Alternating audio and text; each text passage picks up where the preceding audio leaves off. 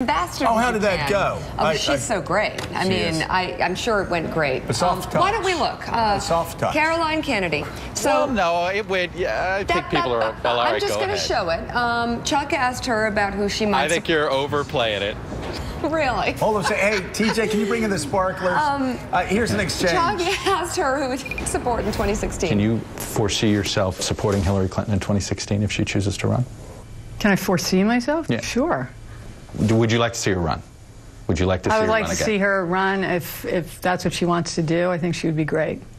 Because the last time you didn't support her, that's why I was just curious if this time you want her to do it and this time you would be behind her.